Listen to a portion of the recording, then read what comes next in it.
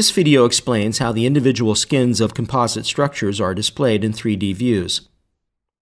Starting from ArchiCAD 17, each skin of composite structures are assigned with their own building materials, and building materials have their own surface definitions.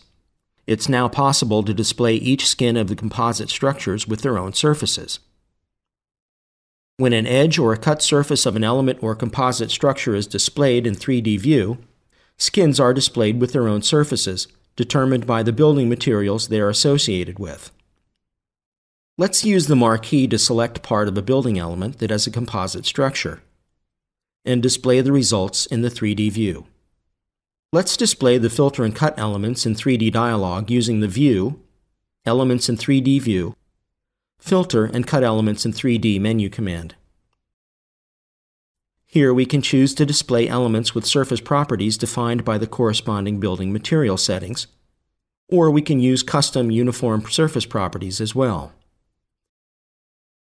This representation also works with the partial display options. Each of the skins of composite structures is displayed by the surface properties defined by their building materials.